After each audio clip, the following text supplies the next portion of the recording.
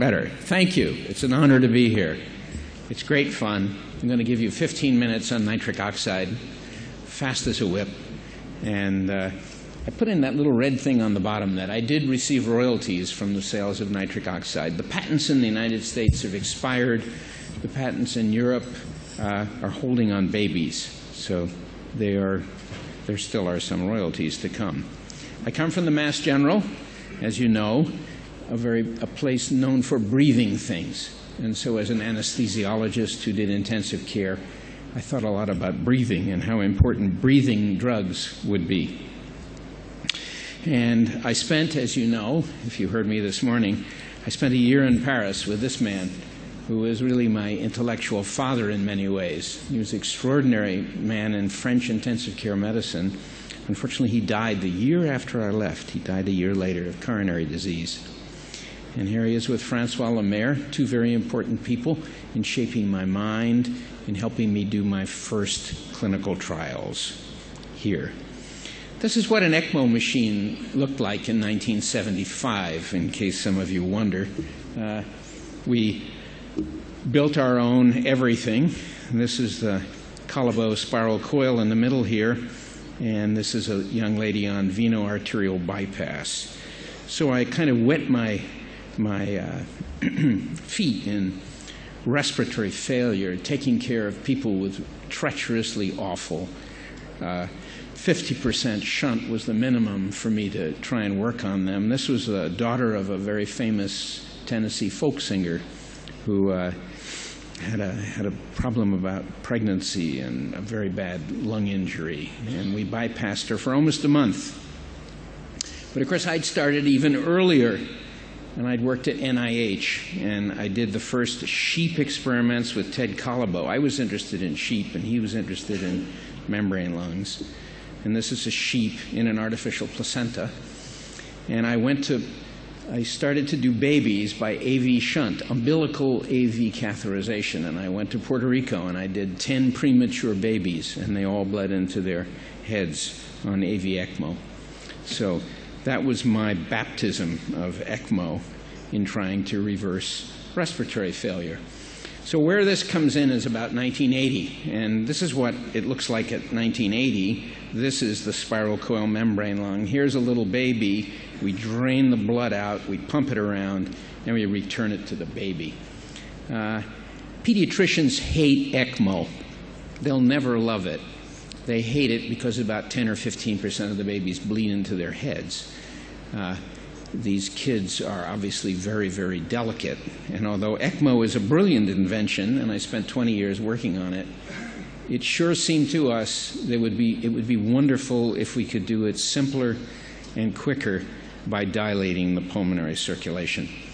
So I spent a number of years infusing in adults and some children with ARDS various vasodilators to see if I could dilate their pulmonary circulation.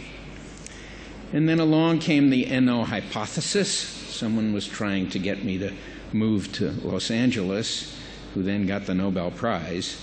Maybe I should have gone. He said, since nitric oxide was discovered in about 1987 as a molecule made from arginine by nitric oxide synthase 3, and that maybe pulmonary endothelial cells were injured in various diseases, or maybe the message hadn't come up yet at the time of birth, and maybe we could breathe it in from the outside and supplement this natural molecule. So we're supplementing a natural molecule by breathing it. And because it reacts so quickly with hemoglobin by the nitric oxide dioxygenation reaction, the NOD reaction, it basically extinguishes itself almost immediately, forming nitrite and nitrate, which you pee out in your urine. But it does not dilate the systemic vasculature, something we dreamed about. We tried everything under the sun, and nothing seemed to work. And we wondered if a respiratory attack would work. And in a nutshell, we did our first baby in 1990. in January of '90, Jay Roberts and I, and you can see why you wouldn't have used the systemic vasodilator, because over here the blood pressure and the PO2 were both around 30 or 35. If you drop the kid's blood pressure, and people tried Priscaline to dilate the pulmonary circulation on babies, and although they wrote wonderful papers about them, they killed a lot of babies. So we knew we would be interested in something which could slip into the nitrogen stream, dropping the FiO2 to 0.9. And you could see by giving 20, 40, and 80 parts per million, we didn't change the baby's blood pressure, but we raised the baby's PO2. Now, if we're talking about ARDS today, there isn't that kind of smooth muscle in most adults. And so the vasodilation that you'll see with nitric oxide isn't going to be as marked as what we see in children.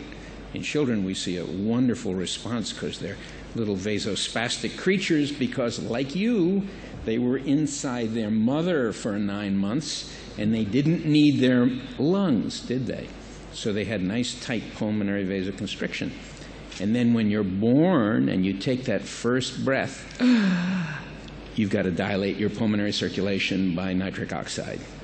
Probably the message isn't there, because in the mouse it comes up about a day before the mouse is born. It's very clocked to the time of birth, nitric oxide synthase expression. We don't know, of course, in people. You're not allowed to study these things. And every time I give this talk, somebody comes up to me and says, "Warren, you saved my baby." And they send me a picture of their baby. And this is, of course, the young man here on the left. And he was born, and he's blue, and he's hypoxic. And so in 2013, I don't have to tell you that if you're a blue baby and you don't get treated with nitric oxide, you should sue the doctor for all he's worth, because it's approved and it's an appropriate therapy. So I start really from that.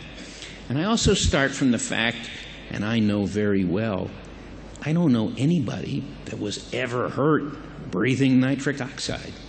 And I've been around watching this field for about 35 years now, right? And it's 1990, 23 years. Nobody got hurt breathing NO. That's kind of interesting. There aren't a lot of medicines we use that are like that. Sure, you can give too much, you can burn the lung, you can make methemoglobinemia, but if you're not dumb, you won't do those things. I'll skip the film just to save time. About the time we were doing the babies, we also started to do adults, and I worked with Conrad Falke and Rolf Rosaint and others, because we had the idea that a gas, by dilating the areas of the lung that were still ventilated, would reduce the pulmonary artery pressure, not change the SVR because it would bind to hemoglobin, but reduce the shunt and raise the PO2 because it would steal venous blood into the ventilated portions of the lung and reduce the amount of shunt. That's contrary to all the intravenous vasodilators we play and use and give. And a lot of the ones we inhale become like this, so be careful. And of course, Rolf and Conrad, many others in Berlin did a great job.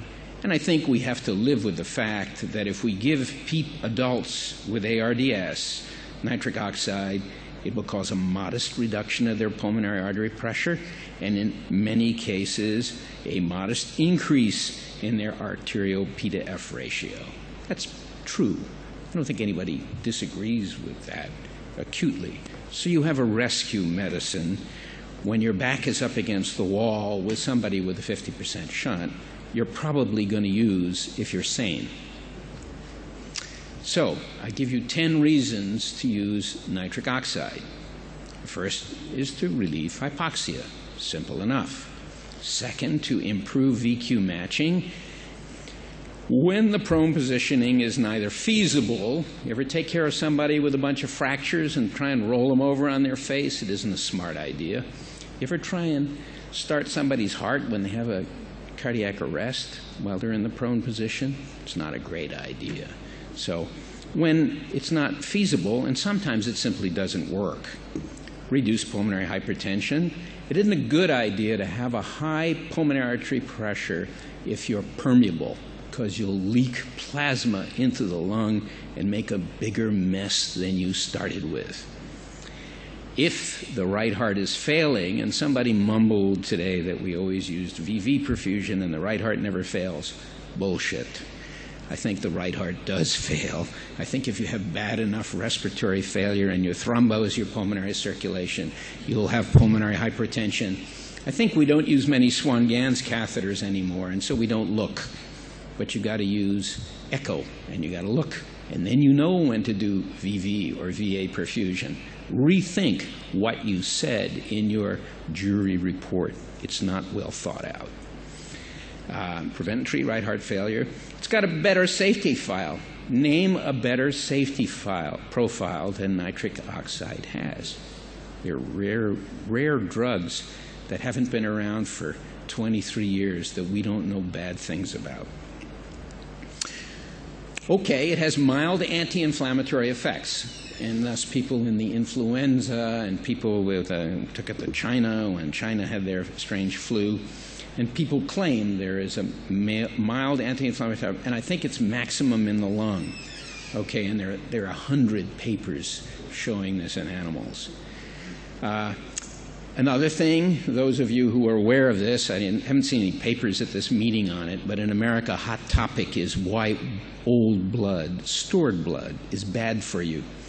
And a lot of us have worked on it, and if you read Intensive Care Medicine, the article by Barron a month or two ago, you'll see the reasons why we think in our laboratory it's really bad, and why the people at NIH think blood transfusion is terrible for ARDS, just terrible.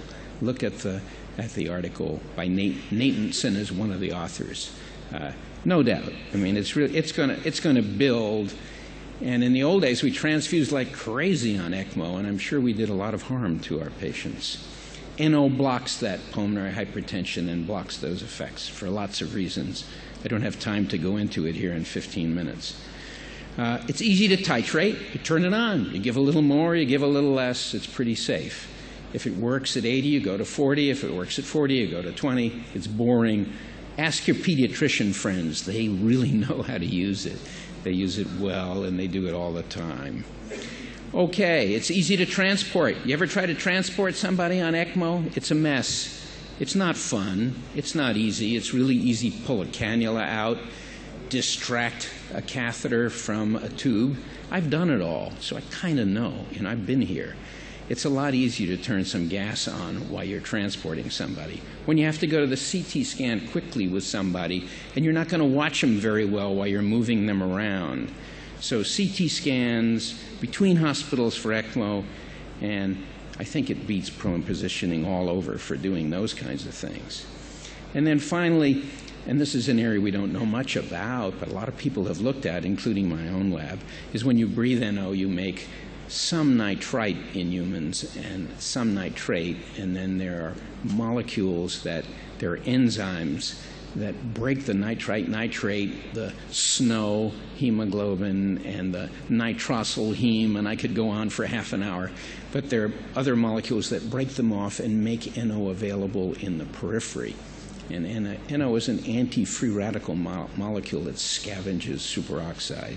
So we're using it in a malaria trial in Uganda now. So we're looking for extrapulmonary anti-inflammatory effects of nitric oxide. We know it shrinks myocardial infarction in pigs and mice, and they're just finishing a human trial in Europe of inhaled NO and MIs.